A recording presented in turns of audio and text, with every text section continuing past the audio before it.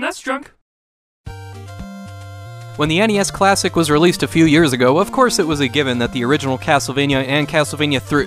Wait, Castlevania 2? They skipped Castlevania 3, which might be a top 5 NES game ever, for jank-ass Castlevania 2? Well, I think I can actually see where Nintendo might have been coming from with that decision. The Mini was already absolutely loaded with action platformers, from Mario 3 to Kirby's Adventure, which are probably top 5 games themselves, along with Mega Man 2, Ghosts and Goblins, and Super C.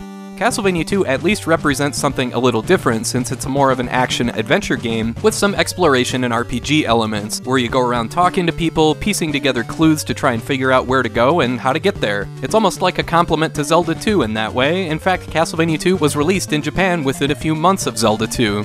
The main difference, however, is that Zelda 2 has aged a little bit better when it comes to those exploration aspects, whereas Castlevania 2 has, not. Jeez Louise, this game shows its age in the most excruciating ways. Hey, don't get me wrong, the graphics, sound design, and gameplay are all around the same level as the first Castlevania, and those parts of the game have held up really well over time. But the structure they tried to go with, maybe not. This is one of those games where it's almost impossible not to have a strong opinion, but even with all its flaws, is Castlevania 2 Simon's Quest still worth playing today?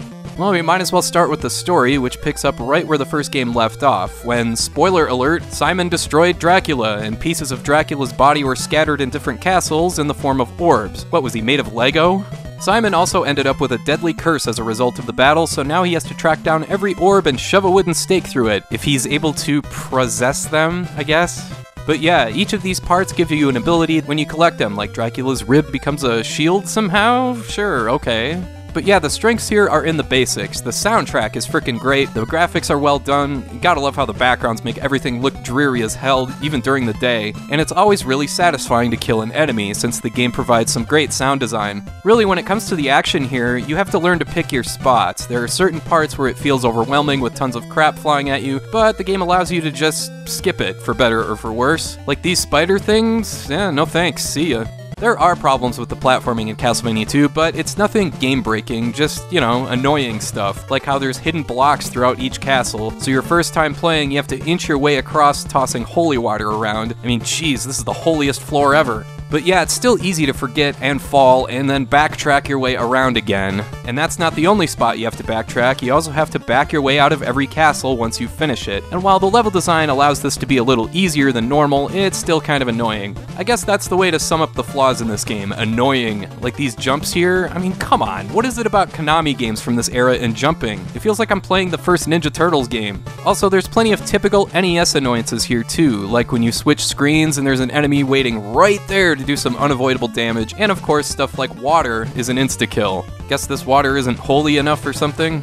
This game is still forgiving though, especially compared to the other two NES Castlevania games. You get 3 lives for every continue, but that doesn't really matter since you have unlimited continues and you start exactly where you died every time. It's almost too forgiving really, because once your life bar reaches a certain point, it's like, well, I might as well just die and start over with a full health meter. Sure, you're punished since you lose all your hearts when you die, but after a while it's like, so what? I can just stand here and grind and get all my hearts back anyway. I should point out that in Castlevania 2, hearts are currency instead of ammo, and you use those hearts to buy all sorts of different stuff you need to progress with the game, and you buy that stuff in these different towns you visit. And therein lies the difference between Castlevania 2 and the other two NES games. You go around talking to people asking for advice and buying items you can either equip or use to unlock the next part of your quest. Of course, this being an NES game, this can be pretty dang clunky. There is, of course, the infamous day-night cycle you have to contend with, where whatever you're doing is interrupted by this incredibly obnoxious text box, and it wouldn't be an NES adventure game if there wasn't tons of cryptic stuff here that's not exactly forthcoming. Some things seem pretty clear, like, hey, you walk into an empty room, well, there must be a hidden entrance somewhere. Drop a piece of garlic in a cemetery to get a silver knife? Sure, sounds good. But then there's incredibly goofy stuff like where you have to kneel with the blue crystal in front of this water to access a passageway. That's assuming you can even see the platform there depending on how you're playing this game. And most famous of all, you have to kneel against a wall with the red crystal and have a tornado whisk you away. way. Man, it must have been really fun to come up with ideas for games like this back in the day. Like, yeah, you get the golden football, jump 3 times, wait till exactly 34 seconds into nighttime, and then Bo Jackson from Tecmo Bowl will do a clear screen attack. Hey, don't laugh, that's the kind of stuff kids would come up with back then. Most of the time though, the problem isn't that stuff is hard to understand, it's that it's just time consuming, and it really makes this playthrough pretty dang boring at times. Like when you don't have enough hearts, you just find a certain spot on the edge of the screen and keep killing an enemy, rinse and repeat. And if you go back into the town at night, you have to sit there like an idiot until it's daytime before people appear again. You're just stuck waiting around a lot in this game. One other thing I wanted to point out, there's hardly any boss fights here either. Where the heck are the bosses? I do want to mention real quickly that you're not necessarily stuck playing the original version of Castlevania 2. There is an improvement patch out there called Redaction, and it speeds up the text, cleans up the translation, and removes all the bogus hints you get from villagers that do nothing but waste your time. And if that's not enough for you, there's other hacks out there that remove the day-night text transition entirely, or even make it look and play like a 16-bit game, like Castlevania 2 Revamped. There's plenty of other stuff out there that can help make this a more palatable playthrough if you go looking for it. So yeah, all this is just to help manage your expectations going into Castlevania 2 Simon's Quest. My own expectations were low. I was expecting to be really annoyed with the day-night stuff, the cryptic BS, and the typical NES hindrances of the time, but really, I ended up enjoying this one more than I thought I would. The music and visual presentation really helped carry this game big time, and like I said, it's always satisfying as hell to kill these enemies.